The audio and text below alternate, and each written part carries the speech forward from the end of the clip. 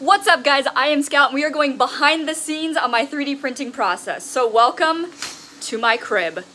As you can see, this is the room where it happens. It's supposed to be a bedroom, but since I don't do that, I just wear sunglasses inside so that I can fall asleep at any moment and no one will know. The very first step of the printing process is turning the default cube into something cute. But I wasn't always the genius you see standing here today. The very first thing I tried to do was print this horrendous thing. I mean, that's my wife. Be nice to her. Sorry, I was asleep. But sometimes miracles happen, and I actually make something amazing. And then I remember that it's not practical to take 5 hours to print something, so then I make it smaller. And then I make so many more! And that was my crib tour. Miko and I hope to see you soon!